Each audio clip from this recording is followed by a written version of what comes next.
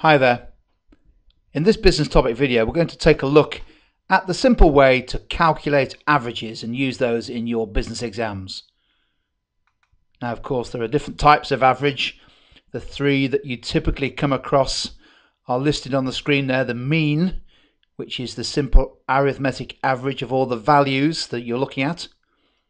The median, which is the middle value when you list the values that are measured in numerical order. And there's the mode. This is the value from a group of observations or values that occurs the most often, the most frequent. But in your business exam, you're most likely to be using and considering the mean, the arithmetic average.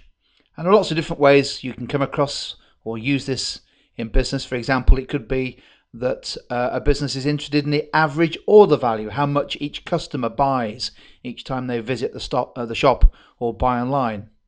It could be that the operations and production people are interested in the average output per employee or per machine. The guy running the warehouse or the production line might be interested in the average lead time or the delay it takes for suppliers to provide the goods that they've ordered. And of course, anyone looking at customer service would definitely be interested in the average time that customers have to wait between placing their order and receiving the goods. So averages are widely used in business. And the mean is the simplest and easiest to understand of those averages. How to calculate it then? Well, the arithmetic mean is a really simple calculation, but you need to be confident in remembering how to do it. So let's look at a simple example. The formula is that you add up all the values that you've observed, all the values in your sample of data, and divide them by the number of observations or the number of values. Let's have a look at a simple example here, a table that shows for a particular week the number of complaints received by a business. Monday there were 8 complaints, Tuesday 5, and so on. Looks like Friday was the worst day, 12 complaints, whereas at the weekend, Saturday and Sunday, just 2 and 1 complaint respectively. So there's our data. There are 7 observations, Monday, Tuesday through to Sunday, and our data set is the number of complaints on each day.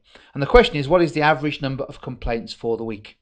Well, maybe if you want to stop the video and have a go at calculating it, and then press play again to see whether your answer is correct. What we do is we sum up all the values and then we divide by the number of values or observations.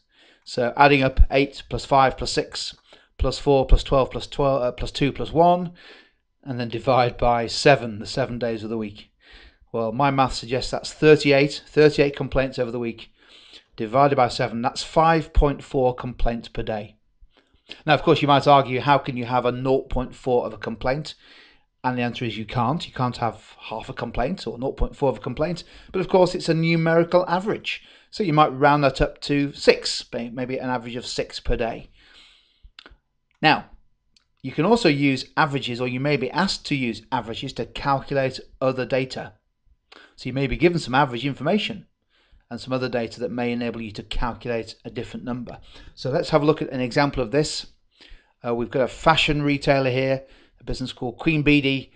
The fashion retailer has 14 stores around the UK, and its stores are divided into 2 types, small and large. It's got 10 small stores, which in the latest year achieved an average sales per store of £250,000.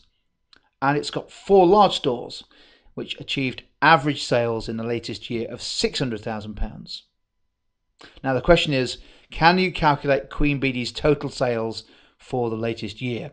Again, if you want to have a go, pause the video and then resume it once you've had a go at calculating the total sales for the latest year.